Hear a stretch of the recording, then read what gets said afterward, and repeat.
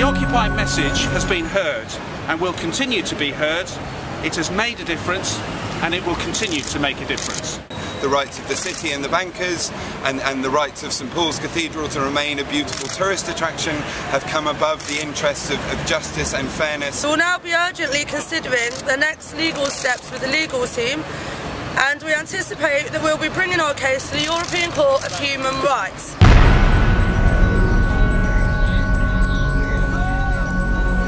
We have got people spread around the city, and we're keeping our eyes on anything that may happen. In case of emergency, we have high top quality whistles.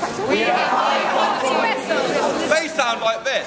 When you hear those whistles, get your arse out of your tent.